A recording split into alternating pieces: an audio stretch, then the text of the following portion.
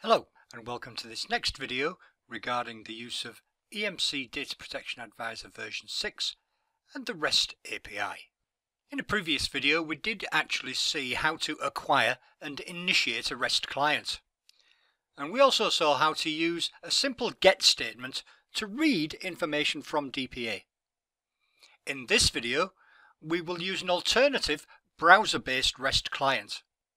And we shall issue a GET statement to identify a backup node and use a POST statement to generate a DPA report. As a recap, here is the construct for the URI, the Uniform Resource Identifier, used within the REST API. As always, please refer to the EMC support website for full documentation at the link shown. Okay, let's see how this works.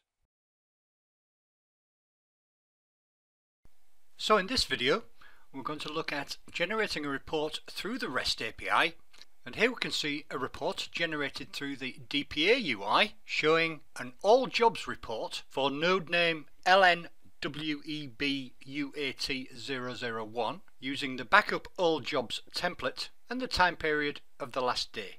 So let's see how we can do this using the REST API. In this video we will be using the Postman extension for Google Chrome browser. The first task that we have to perform is to create a header for the content type, inserting the value as shown on the screen. We now enter the URL of the DPA server to be interrogated. Create the resource to be used as shown.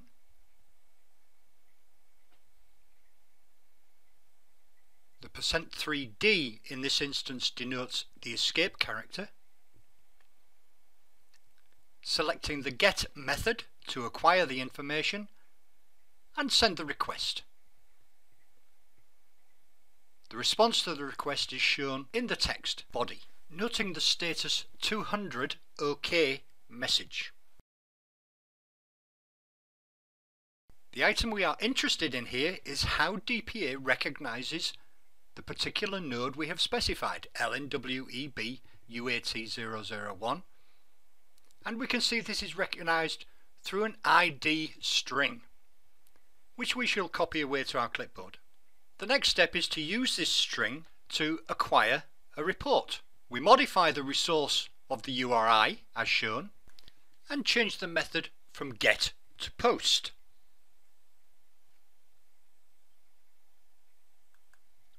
Selecting the raw option, we can now enter a script to enable us to query this particular report.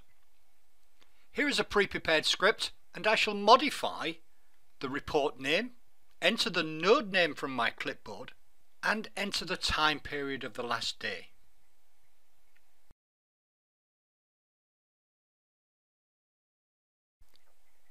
We can also see that we have options for the output format, and here we have CSV. And we can now send this request. We can see the status of 201 created, and selecting the headers tab we can see that there is a location for the output report. Copying this location, we can now transpose this into the URL section of the page. Again, changing our method from POST back to GET and sending the request. Selecting the body tab of the response, we can see the output which corresponds to the report we originally saw through the DPA UI. And this output can be presented in a number of formats and indeed may be copied to the clipboard for saving later. So, in just a few short minutes we have expanded our previous knowledge regarding the use of the GET statement, and we can now use the POST statement to generate a DPA report. Thank you for watching.